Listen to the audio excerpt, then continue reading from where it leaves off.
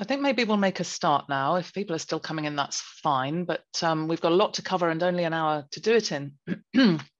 We're talking about how to do research on top of everything else and still have a life, which is important. When I wrote my first research methods book, I felt very strongly about this because research is often written about as if it exists in a bubble, in isolation, and of course it doesn't. Research exists alongside all of the rest of our lives and our families and our hobbies and our, all of the things we might like to do, our friends, our volunteer work, whatever it is that we do, and our jobs. Sometimes sometimes research is someone's job, but sometimes it's more often perhaps it's on top of someone's job that they have to do research. So we're going to spend an hour thinking about how to do all that. I'm an independent researcher myself. I've been one since 1999, and I've been an independent scholar since 2011, and I've written a bunch of books. The one that today is really about is this one, which is now in its third edition with Policy Press, Research and Evaluation for Busy Students and Practitioners, a survival guide, which is to help you understand how to survive having to do research or evaluation, and ideally also thrive.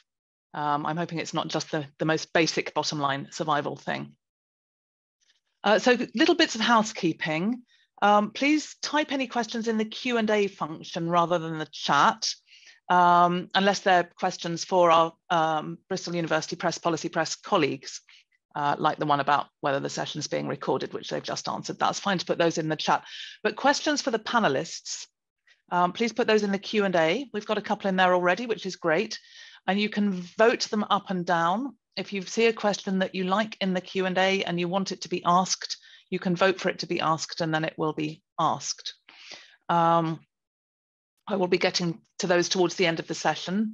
And of course, the questions with most upvotes are most likely to be asked. There is scope to order each of our books at a 50% discount, which is very generous from Policy Press. There's a special code, which I'm just going to pop in the chat now. I think it's Have a Life 50, which is a nice code. I think Have a Life at 50 is also a good code, but this is the one they've chosen. They're also offering a free ebook of my book on creative research methods, which is a different book, currently in its second edition, that one. So if you want a free ebook of that, they're going to put a link to a form in the chat where you can sign up and add your name and email address, and they will email a copy over to you. If you've got any technical issues, please use the chat. Because this is a webinar, you won't be able to actually come on and speak or put your hand up, but you can use the chat for anything you need to ask about in the Q&A for questions for the panelists. We do have closed captions enabled on this webinar. There's a button at the bottom of the screen called CC Live Transcript that you should be able to find, or captions in the More section. If you want to put the captions on, then you can do that, or toggle it. It's a toggle, so you can click it again to switch them off. Now, I was just about to go to Jennifer Leigh, but she's disappeared. I know she's been having some problems with her connection, so I'm hoping she's going to come back in a minute. But I think in the meantime, we may have to start with you instead, Ilaria, if that's okay. Of course, hello. Let me just give you a quick introduction. Ilaria Boncori, we're delighted to have with us. She's Professor in Management and Marketing and Deputy Dean Postgraduate Research Training at the University of Essex. And she's a critical management scholar whose research focuses on inequality in organisations, qualitative methods, and writing differently. All things I'm very interested in too. So I'm very much looking forward to hearing what you have to say to us, Ilaria. Go ahead. Hello, and welcome everyone. It's so wonderful to see so many of you and from so many different parts of the world in the chat. So as I said before to a colleague, I usually deliver a 2-hour session on prioritizing and time management. So I'm going to condense that into 8 minutes of what I think is really the focus. So the first thing, if we're thinking of prioritization, is do you want to think of how to do research and have a life? Or do you want to think of having a life and how you still want to do research and an academic career? So already I think we think about what is important to us, but also what is our priority at this point in our lives? Because I think very often our ability to prioritize things or, what we can prioritize, what we want to prioritize changes throughout our career. So I am like 43. I have 2 children, one of whom is 6 years old and the other one is 9 months old. So I've had to prioritize quite a lot over the past year of things that I can or cannot do. So sometimes you find yourselves in situations where everything seems important. Everything is a priority, everything is urgent. And so it's really hard to think, both in your personal life and in your career, how do I prioritize? And I think you will find lots of different models on prioritizing, different techniques and so on. And actually one thing that has helped me personally, but also my mentees, is to think about first your tasks and then your time. So we'll start with your tasks, the things that you want to prioritize or that you need to prioritize. So I think about it as a relationship between impact and effort. So some things, and whether it's your private life or your work life, some things have a great impact and require great effort, which is laborious but is good. Some things require a lot of effort and time commitment and very little impact. So those are the things that we try to deprioritize. Some things have little impact and little effort. So if we have a way of saying no to those things, that's the one thing that you should try to postpone or delegate or just get rid of, really. You also want to think about what has an impact or effort in terms of long-term and short-term commitment. And I think this to me sounds really strategic, and it has worked really well. Sometimes you also have life commitments. So is my 4th external examining job this year high impact, high effort? Not really, not so much. However, that allows me to pay for people to help with my house chores, which is having a great impact on my personal life, because it means I can spend my Sundays with my family rather than cleaning up the house and getting more tired than I am. So some things might not have strong impact and effort on one side of your life, but actually the impact on your other side might be great. The other thing is, what do you love? So sometimes there are projects that might not have a huge impact on your daily work or your career, but that's your love project. And so you are getting empowered or re-energized. And sometimes that is just like running every morning at 6 o'clock, not for myself, but for some people it is. And sometimes it's just carving out time for reading or attending a conference where you know that some colleagues are going to be speaking at. And so I think looking at prioritizing in terms of impact, effort, and what you love is something that might help you have a hierarchy of tasks and items to look after. The other thing is, and I had a conversation with a colleague the other day ago, a week ago, and it's about, health and well-being and work.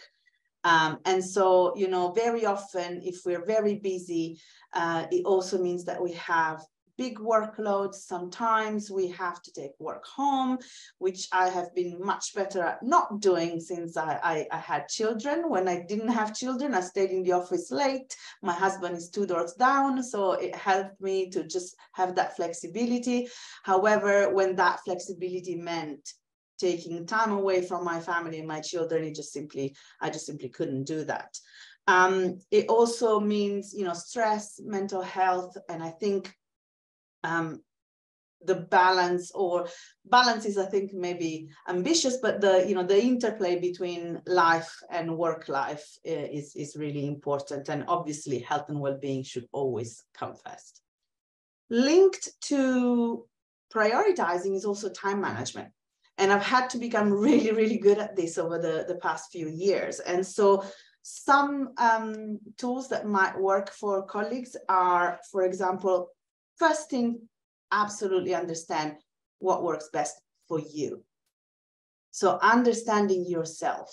When is your most productive time of the day? When is your least productive time? So, sorry, that's my phone. So when is, for example, someone might need a routine. So someone might want to work on their writing every day, first thing in the morning between 8 and 10.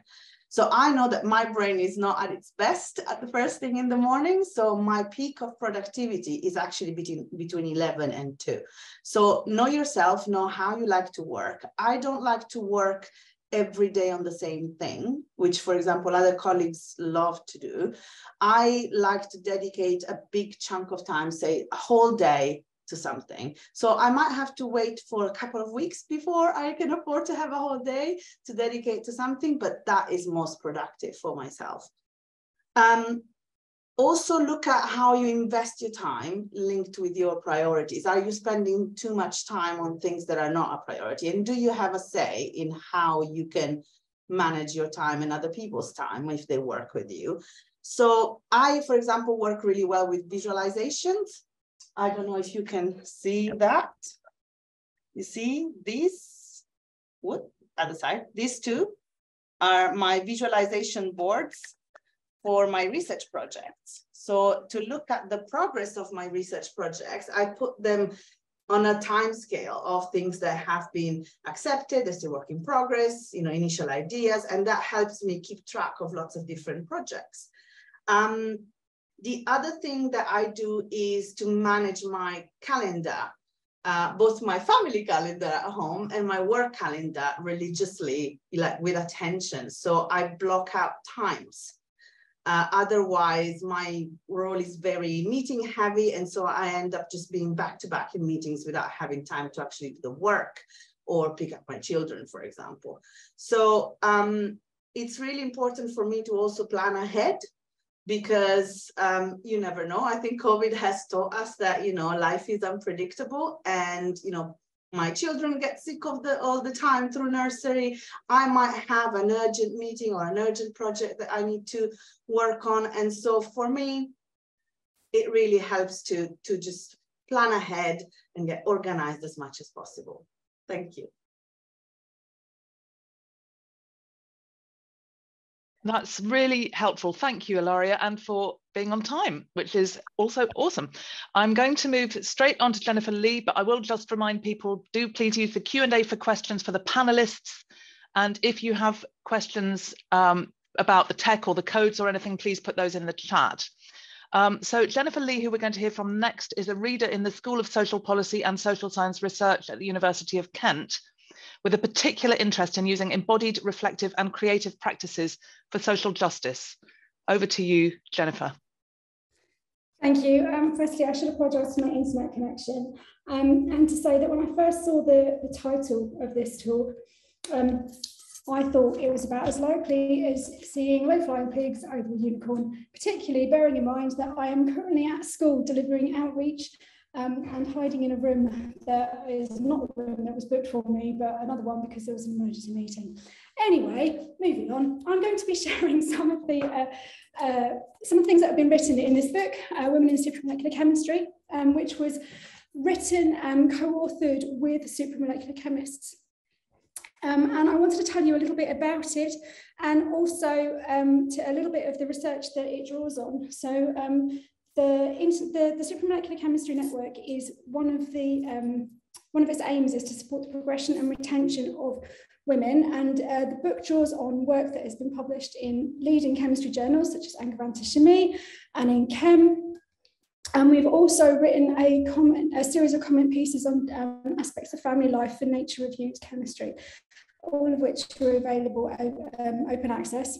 And obviously, any kind of marginalisation isn't just to do with gender, it has to be looked at intersectionally. So we've also done an article and 2 book chapters in press around disability and science. And we work with an organisation called Empowering Female Minds in STEM, who look to promote women in Africa to do and to study and to work in science. So I'm going to start with reading a little bit from the introduction of the book. One of WISC's aims is to build community and to create a sense of kinship for women and those who are marginalised. While academia remains a stereotypically masculine and isolated place that it was designed to be, a place free from children, romantic relationships and personal problems and lives, it can be intimidating for women to talk openly about their personal lives. Sue Rosser wrote that no one likes to feel as if they must give up their femininity, motherhood, or another characteristic that they view as core to their identity in order to fit into their profession. Now, things have come a long way since 1988, when Trawick described the laboratory as a man's world. But women and those from minority backgrounds are still underrepresented, particularly at the more senior levels, making the journey towards full professorship appear daunting. For those who persevere, it can be hard to find success due to conscious, unconscious, or systemic bias, and it can be isolating as a member of a minority group. Storming the tower is a lonely business, as any academic woman who has tried can tell you, is a quote from Stiver and O'Leary. Marginalisation in higher education is often thought to correlate with characteristics of the individual, such as colour, ethnicity, disability, class, and access. In terms of gender, we know that women in academia are disproportionately affected by funding structures, academic culture, research environment, caring responsibilities. And a body of work exists on academic identity and women's lived experiences as they negotiate and resist structural inequalities. However, the voices of women in STEM and their embodied stories are largely absent, which is where this book comes in. Our intentions for this work was for it to reflect the experiences of those engaged with projects that are run by WISC and to find points that resonated with each other, wider members of WISC and the scientific community. We wanted to find the human points of connection that allowed others to realise the impact and lived experiences that we shared. In order to achieve this, we used a variety of methods with an emphasis on creativity and embodied experiences. And we also include fictional vignettes, which are drawn from the data, and images from research like this one. And it was our choice to use fictional narratives to create vignettes that resonated with the experiences in order to protect the anonymity of our participants. They draw on experiences shared within the surveys, reflective research group meetings, and collaborative autoethnography. And the team worked together to choose themes that resonated for us, which we then disseminated within the wider community to get feedback and input. So these stories are true, but they're not real. Our original intention was to capture and explore the lived experiences of running a research group as a woman. However, the timing of the project meant that in addition, we also had the scope to capture and explore the lived experiences of being a woman in supramolecular chemistry in academia through the unprecedented COVID-19 pandemic. The group shared how this pandemic affected them. There was a lot of fear about the unknown, and most had been inundated with teaching and meetings, which had pivoted to being online, experiences that took longer and required more energy than in person. One said she felt like I'm in an episode of Doctor Who, where the laptop sucks my living energy and my soul. Sorry, trying to find the right bit. Throughout the project, the group became close, maybe closer than expected, as they shared honest and authentic reflections of their lives. And this connection allowed them to reveal things that they would not necessarily feel comfortable admitting to others in a work scenario. One member said, "It's week 4 of homeschooling and the wheels are falling off. We were told today that schools won't open until early March at the earliest. I'm working 7 a.m. till midnight. I can't continue at this level. I'm so run down. On Friday, instead of a nap, I looked at paper drafts. I need a career building momentum of papers after maternity leave. I was only just getting momentum." I want to read to you one of the fictional vignettes. This is from the perspective of Addie, who's 23 and an international PhD student. "I don't think I want to stay in academia. I don't know what I want to do yet. There's a big part of me that wants to use my degree as I've worked so hard and spent so much time on it, but I don't think academia is for me. For one thing, I don't see any faculty who look like me. There aren't any Black women in my department. And I look at my supervisor and I see all the hours that she works. Last year, I know she was in the lab until 11 or 12 p.m. every night. She tells us that she has to work that much just to get things done, and she's not even a professor yet. There never seems to be any time to take stock of where we are and everything that we've done. As soon as something works, we just move on to the next thing. Before COVID, we used to celebrate in the pub if the group published a paper, but these days it just doesn't happen. It can't happen. And I don't think it's only my supervisor either. I remember how burnt out all my lecturers looked when I was an undergrad, always rushing from one thing to another. It's not that they didn't help. They did, or I wouldn't be here now, but I don't think it's what I want for myself. Someone I know got a job as a lecturer straight after a postdoc. It's almost unheard of, right? But he has to do so much teaching, and with everything online, I can see it's almost breaking him. At least my group isn't as bad as some. One friend I know is expected to work 11 hours a day, 6 days a week, and her supervisor regularly sets meetings at 8 p.m. on a Friday night. I don't think I could cope with that. I want to have a life.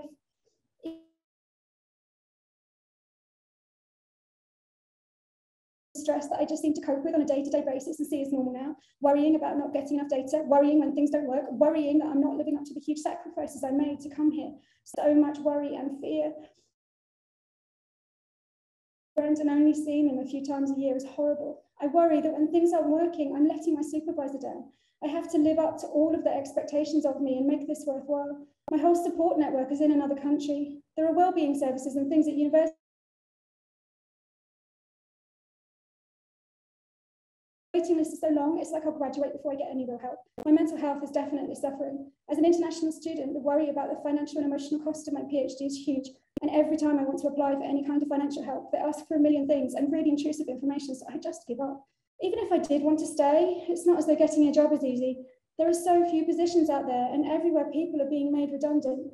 I heard somewhere that a CV that won't get you into a postdoc these days would have been better than one that would have got you tenure 30 years ago.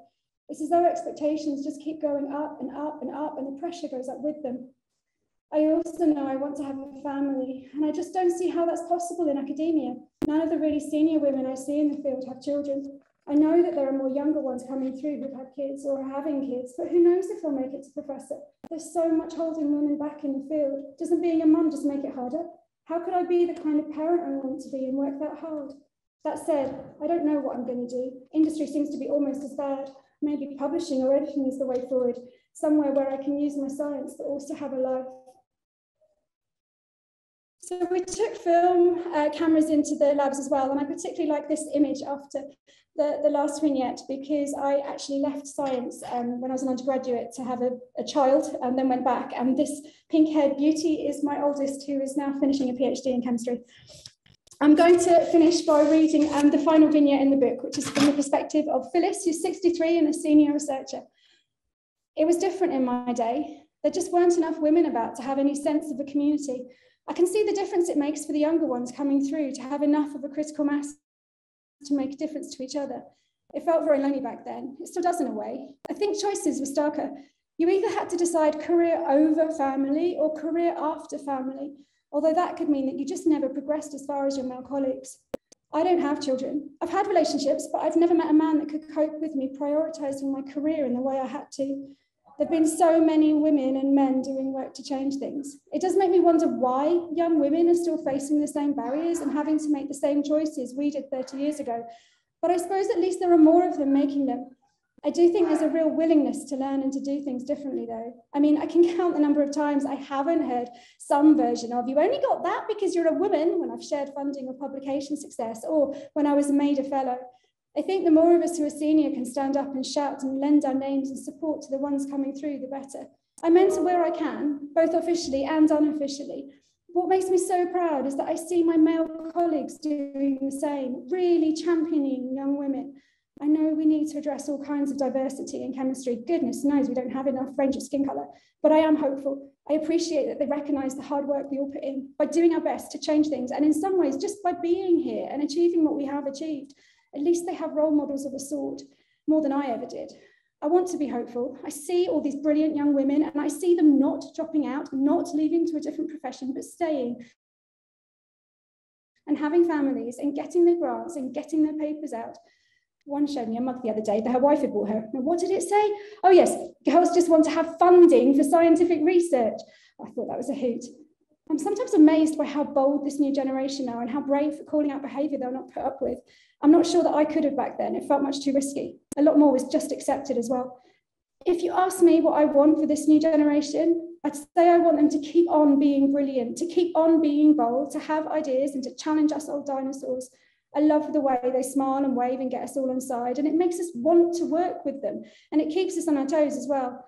I want them to have opportunities for scientific research, to have families, to have a life and to have fun. I want them to remember that academia won't love you as much as the people in your life will, that it won't necessarily reward their long hours or dedication. It will take and take and take. I've heard it described as a consensual abusive relationship, and that hit home a bit. I want those coming through to have healthy, meaningful relationships with their work and the rest of their lives. And I want them to keep fighting for themselves and for each other and to really change the culture of chemistry and science so that no one is marginalised anymore and so that what really matters is the science. So thank you. I hope I didn't run over too much and that the internet managed to stay. I promise you this is a QR code that yesterday led to the open access version of this book. My middle daughter, who studies computer science, says you should never scan a random QR code, but trying to assure you it's available on the Bristol University Press website as well. So thank you. Lovely, thank you, Jennifer. And last but not at all least is my colleague Su-ming. We have worked together on various books, like, for example, this one, another Policy Press book, which I thought I would just hold up for people to see, which I think will also be available at a 50% discount if you want it. And Su-ming is Senior Lecturer in Political Science and Sociology at the National University of Ireland in Galway. She specialises in critical development studies, human rights, higher education, and decolonial and transdisciplinary approaches. Sue, over to you. Okay, let me just unmute, yes, and I'll just start my timer so I don't go over. So just to maybe take a minute to wonder why you've asked me onto this panel of how to do research and still have a life, considering I'm the kind of person who has more or less managed to completely integrate my life into my research and writing work, and who's generally quite chaotic and busy. I'm terrible at time management, but I do manage to get quite a lot done, including 4 books with Helen since 2020, which is quite amazing. And maybe to acknowledge some of the things that Jennifer has spoken about, but I like to go a little bit further than that. And I think something that Jennifer, there's been an undercurrent in some of the messages that Jennifer has been dealing with in her field of supramolecular chemistry, stuff that I can't even pronounce, is this sense of something happening in academia that's making academia not a nice place to be. And I was recently reading a book by David Theo Goldberg, a South African writer, about dread. Dread being the sense of futureless futures. And I think the first and foremost thing in being a researcher and still having a life is to think of our work as having a life in the future, so that we're not just surviving in a limited life, but that there is not this sense of dread that we are boiling, the frog sitting in boiling water, the water is getting hotter. Like supposedly the frogs don't notice and they just get boiled because they don't notice. And I don't want us to be the frogs. So to recognize that there's the sense of dread, to acknowledge that, and to ask really what is happening.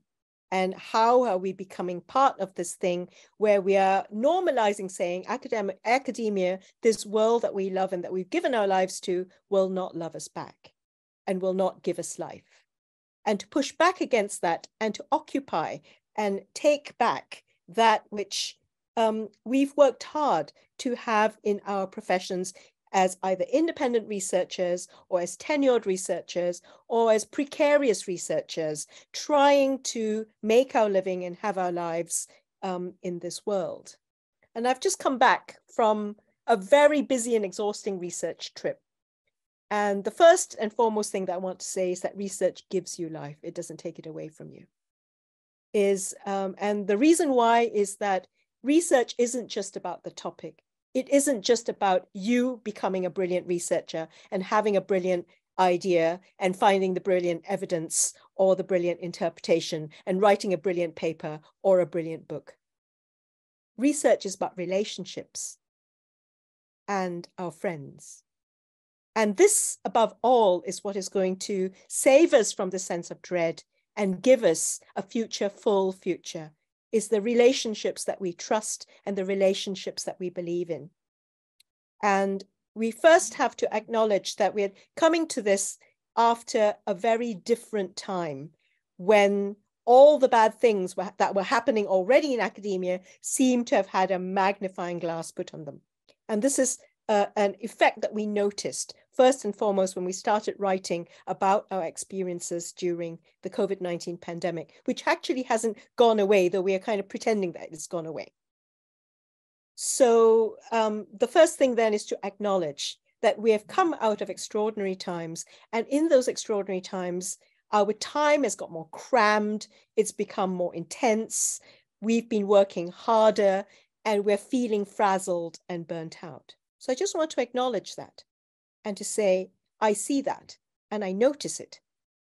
Yeah, because one of the things I've noticed is that when Helen and I did these very fast books, the rapid e-books on doing research in a time of COVID, we organized the books into 3 titles. So these are e-books that are quite reasonably priced, and you can get them at 50% off, which is great. Yeah, researching in a time of COVID-19. So volume 1, the first volume was response and reassessment, acknowledging that something cataclysmic had happened and research would have to change. Volume 2 was about care and resilience. So that was about taking a moment, acknowledging what was happening. And as human beings, what do we have to focus on? So the first thing we have to focus on is care of ourselves, our families, our friends, our fellow people, our humanity, and the world. And we were doing that during the pandemic. That put a magnifying glass on actually practices of care, thinking about what other people need to be kept safe, behaving in a way that really changing our behavior seriously to enable that. And also, what is it that makes us able to continue caring, continuing being surviving, continuing our family lives, continuing to be researchers? And then the third volume was creativity and ethics. And we've done more work coming out of that now. And I've just been workshopping quite a bit of work out of that. And really seeing that when you focus on care and resilience, when you see the flexibility and the adaptability that is in you as a researcher, but acknowledging that you're also a person who has responsibilities to other people, to care about them and to care for them and to be responsive and responsible towards them. And, you know, that in the present, but also in the future. And knowing that we're doing this in a time when actually precaritization has been accentuated by the pandemic. So now we have new research coming out. Like I'm coming from Ireland, and we've just new research coming out that shows that just about half now of our teaching staff in universities are precariously employed. So that's now a norm. It's not something that's separate. Yeah, so it's something that's completely changing the fabric of our existence. So having taken a minute just to think about that and to acknowledge and, you know, confess that I'm not really a very good person at time management, but I do take time because time is not given to us. Yeah, time is taken away from us by many burdensome administrative tasks and tasks that don't actually generate the work, the research, the science, or the good relationships. And they're often tasks which create not good relationships, relationships of authoritarianism, of being given orders, being told to get on it, uncaring relationships that test our resilience. So part of resilience and being creative in our resilience is also to take our time back and push back against those pointless administrative jobs that take our time and continuously demand more. Because as I say, these administrative tasks, bureaucratic tasks, like meeting-based tasks, which only produce more meetings, is we could actually push back and say, do we really need a meeting about this? Because maybe not. Send me an email. Yeah, and we'll deal with it in this 10-minute slot. And I'll deal with it, you know, by writing about it. We don't need another meeting about this. So pushing back against that and investing in the relationships that are going to enable you to do your research, because they're your research collaborators, they are your research colleagues, they are your research friends. And so that's really all I have to say in my allotted time. I'm not sure that I've really covered what I meant to cover, but hopefully we'll all still be able to survive and look after each other and look after ourselves and think about working and living our life in a way that isn't going to make our futures less futureful. Lovely, thank you. And I think it's been so interesting because the contributions from our 3 panelists have all been focused on the topic of the webinar, but from very different angles and perspectives. And I think that's really useful to widen out the debate and the discussion. There's a little bit of applause in the chat for you there, Su-ming, I'm glad to say. And there were some compliments for Ilaria earlier and for Jennifer too. So we have some questions. We do have a bunch of questions, which I'm not seeing in order of upvotes. I'm just going to whip through and see. Oh, yeah, okay, right. So the most popular question is, it doesn't specify for which panelist. Oh, apparently I can change a setting. Oh, yes, I can. Marvelous. Thanks, Jess. This is from somebody who has chosen to remain anonymous, which is fine.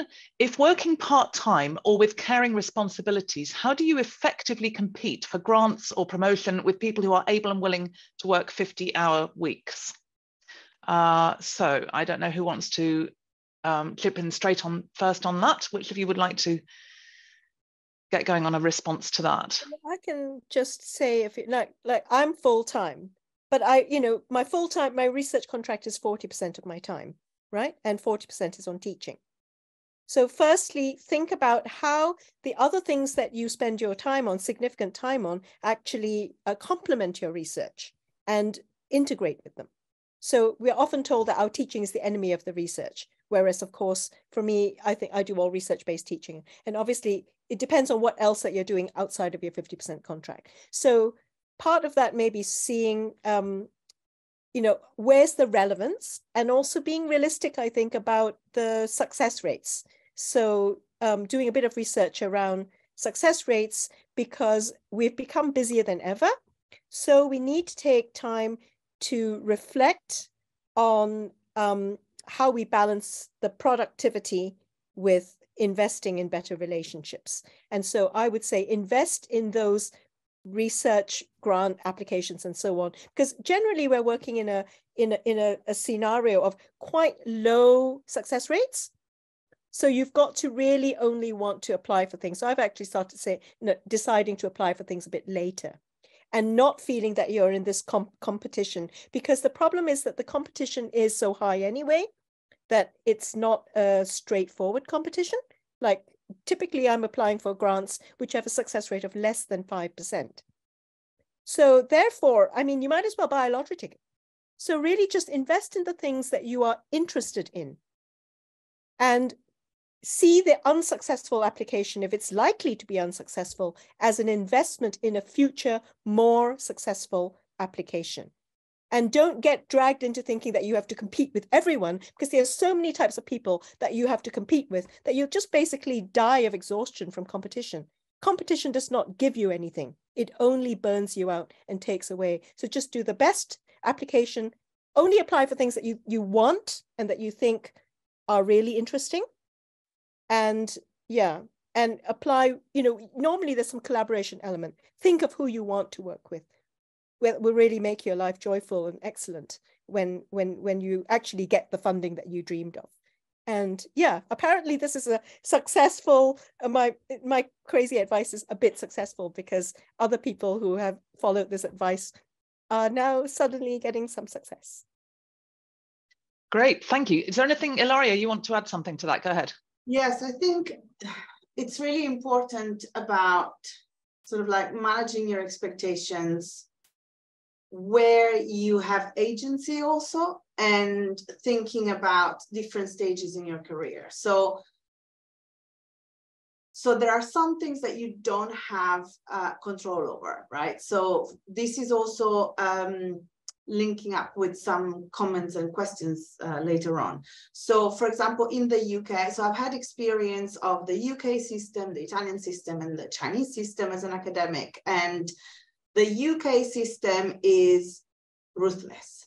So it's, we can context, actually the book, which looks like this, sorry, I haven't shown you before.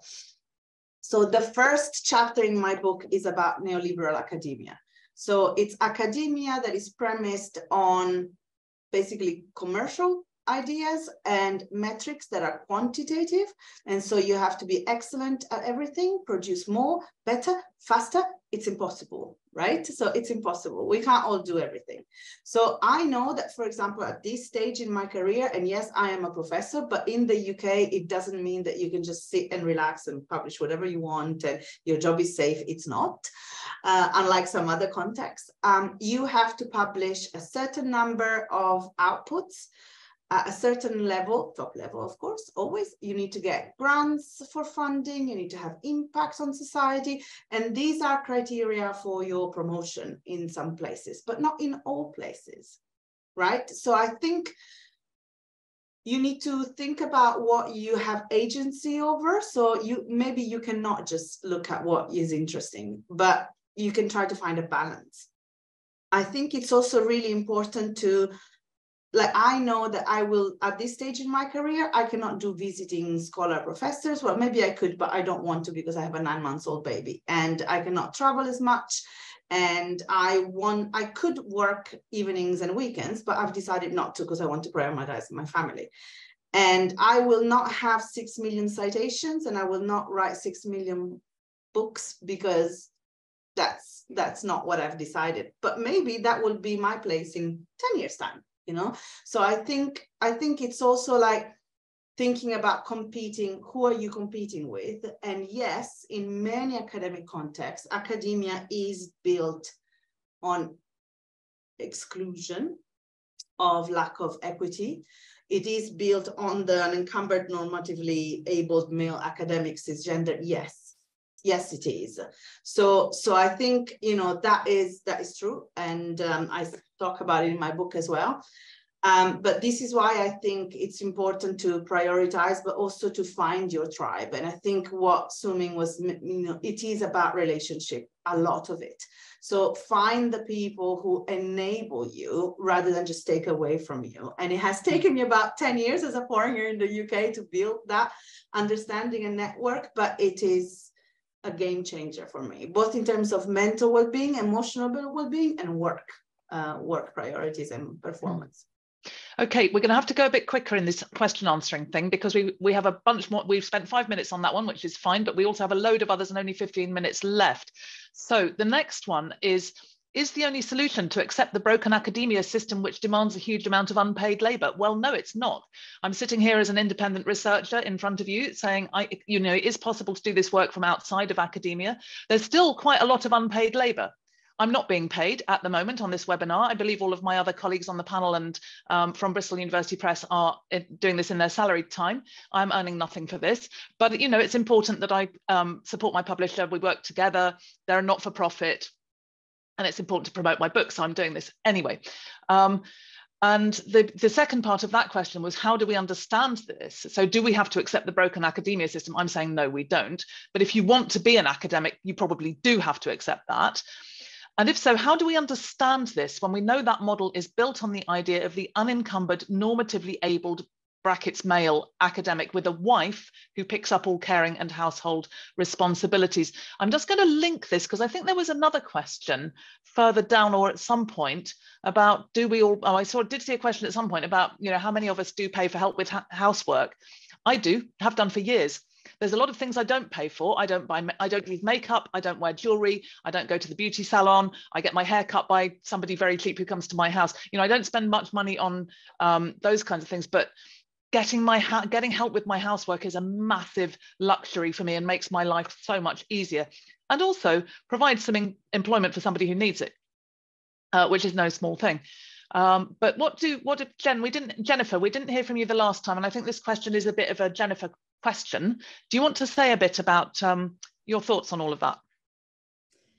I mean, yeah, I don't think we should accept the broken system. I do think there's definitely a model of and I referred to it in the book and just now, of this idea that the ideal academic is someone who he has a personal life that is completely separate and he has people to look after his children if he should have them. I remember in COVID, there was someone who talked about writing a book in 6 weeks because, you know, if you want to do something, then you can. And it turns out that he had teenage kids, but I don't think he saw them because his wife just looked after them the whole time. And it's something that we definitely see in science. And there was a question further down about fertility window. And I think there's something that really hits academics, particularly in science, particularly in chemistry, where there's a huge dropout rate during post-PhD. And they don't just leave academia, they leave science altogether. And I was one of those. After I had my daughter, I actually went on to do 2.5 years of a PhD in computational chemistry and then left, and then thought I honestly tried to forget that it had ever happened. I think one of the ways that I try and address it now is to draw attention to it. So, for example, if I'm having a meeting with a DVC at my university who says, oh, we can just do it like this, I'm like, well, doing it like that means I have to stay up till midnight every night. And I don't think that's okay. And, you know, I think there's an acceptance that people will work that hard. And there are some things that I do care about and I do over and above, but I want that brought attention to, so that people realise that, you know, it's not actually all right to ask that, and hopefully that we model a healthier balance. I'm actually in a room with my lovely colleague who's studying for a PhD. I'm not sure that she would say I have a particularly healthy work-life balance, but I try to make sure that she doesn't work too hard. Great, thank you. Right, well, here's one for Ilaria now. Thinking about high impact activities, as you mentioned, would you say that in general publications are high impact? Obviously they're high effort. And the questioner says, I've worked hard on publishing papers, but by themselves, all they seem to be is a number. So is it worth the time put in? Very good question. It depends on where you are, both in terms of academic context and your discipline. So in UK academia, yes. So publications, it also depends on which publication. So for example, I was told very recently that the only thing that counts in my organizational behavior, kind of like business world, is 4-star or 3 stars or top level journal articles, and not to write books because it's a waste of time. As you can see, I've got my own ideas about this, but I know that by writing the book, I am consciously choosing not to dedicate that time to writing articles, which are, you know, the most impactful for my career, really. So I think it depends on where you are. It depends on what you want. Like if you need, for example, probation or promotion, then you might need to follow those criteria. And I think, you know, it really depends on where you are, but usually, yes. Great, thank you. In fact, there's a couple more quick ones for Ilaria. Can you elaborate a bit more on your visualization board, how you use it, how often you update it, and what titles you use for your columns? Oh, yes, I will show you. So I actually did this upon return from maternity leave, because I felt that I had, I think at the time, 12 research projects, and I'm actually not on a research contract. So it was becoming a bit too much, and I work really well with like visual learning. So the first board says in preparation, and these are all articles or books. Working, so things that I've already started drafting and they might be in a full draft, just not ready to be sent. These are the ones that I have already sent. So they're things that I sent to, you know, usually journals. And the other one is things that are currently in review. So as you can see, at the moment, we haven't got anything on review, but we've got some submissions that are in the second or third iteration of revisions. These have been accepted, and these are special issues that I'm working on.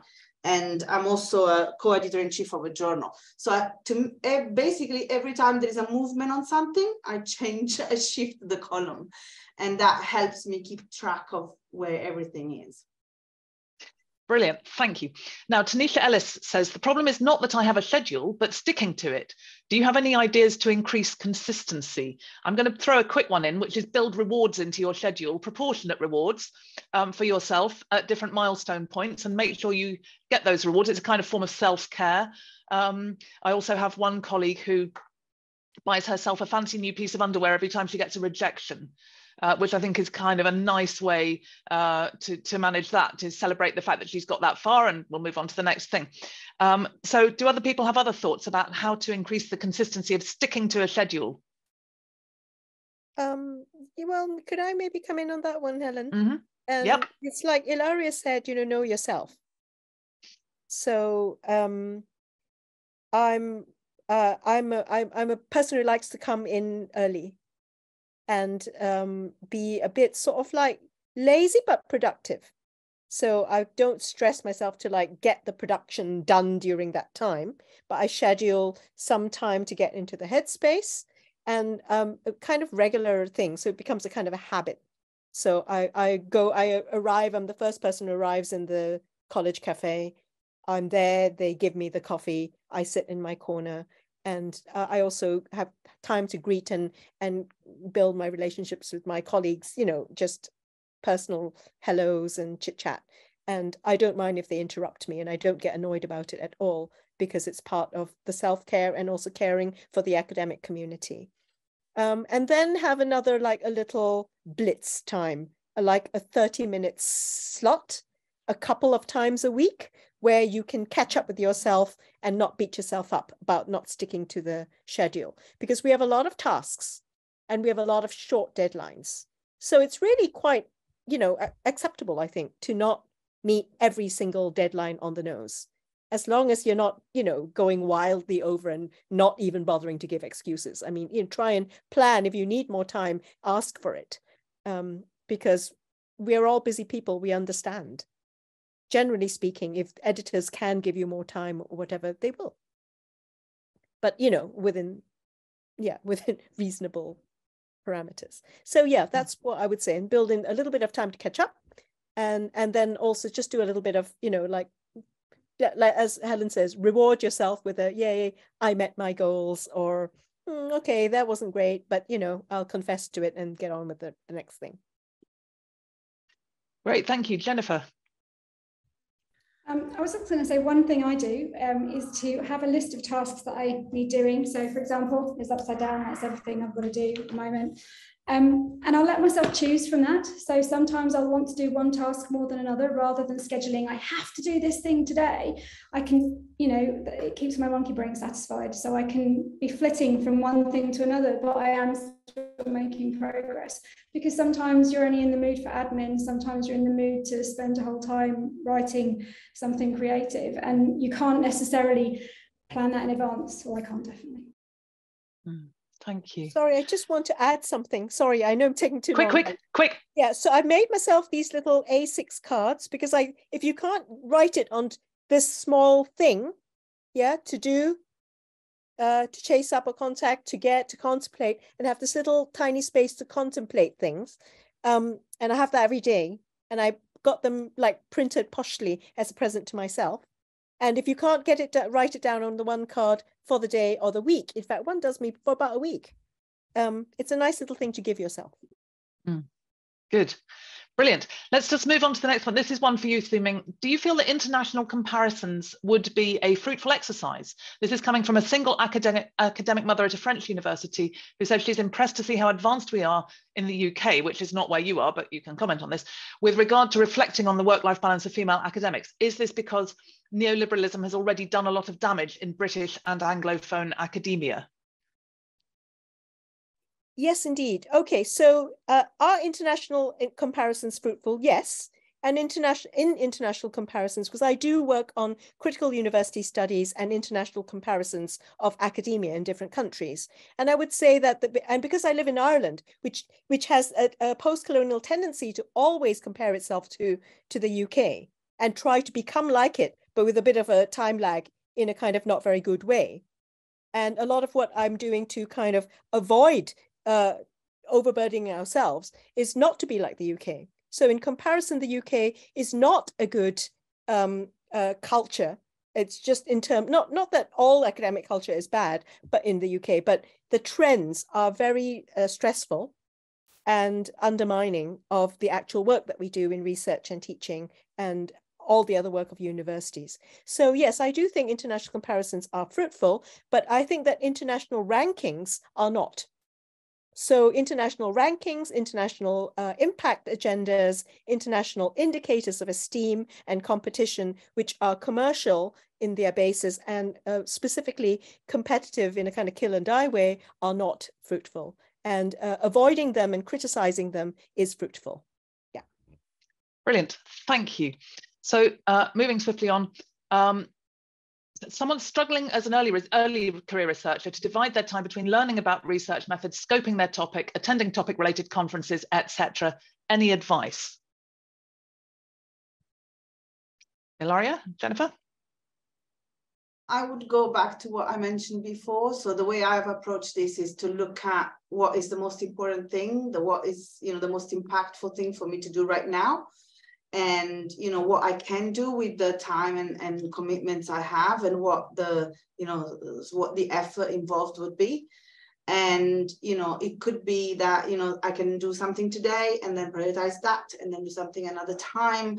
I think multitasking, as in doing everything at the same time, is exhausting and probably not going to help. And I think another thing I will just mention briefly is to build in buffer zones of breaks, because breaks are not earned. They should be part of your schedule, because your mind needs them and your body as well. If I can just join in, I think that's incredibly important. It's something that I do not do very well, is build in breaks for myself. I think another thing in terms of dividing your attention and prioritizing is to make sure that you, as well as finding your community, the people who kind of work, who you can get that support with, is to have a mentor. So someone that you trust, someone that you like, and someone who can say, do you know what? This is going to help you progress, and this isn't, or this is really worthwhile doing, but have you thought about doing it this way so that you can double up your time, for example? We know that mentoring is really useful for women in particular, for anyone who's marginalised, and I think we need to ask and we need to use those mentors. Can I just add quickly a point? Very quickly about investing in the medium to longer term. And besides scoping your topic, it's important to scope your specialized research community. So within your discipline conferences, there are research committees or research networks that work broadly on your kind of around your topic area, and to find this community, because they set the agenda and they are a more long-term investment in how your topic develops, and insert you into the network of influential people who will influence how the topic is shaped. So invest in those research networks, the research communities or committees for your specific topic, not just trying to get to the leading edge of your topic itself, so that you can become part of the leading edge in the medium to longer term. Brilliant, thank you. I'm going to have to stop. I'm afraid we can't go to any more questions because this webinar has just ended and we are all going to self-destruct in a moment. That we will all ping off the internet. But thank you so much. I'm sorry we couldn't answer all the questions. It's lovely to see so much interest in this topic, which we all think is really important. And we're getting some lovely comments in the chat, so I'm glad you've all found it helpful. It's been lovely having everybody with us, and we might have a think about whether we can take this forward or do another such event, because there's such a big level of interest. It's been really, really useful. And thank you everyone for attending. That's been great. And thanks to all the panelists for your time and your input. And thanks to Bristol University Press, Policy Press for hosting. Really appreciate all of that and hope you enjoy the rest of your day. Thank you. Bye. Bye.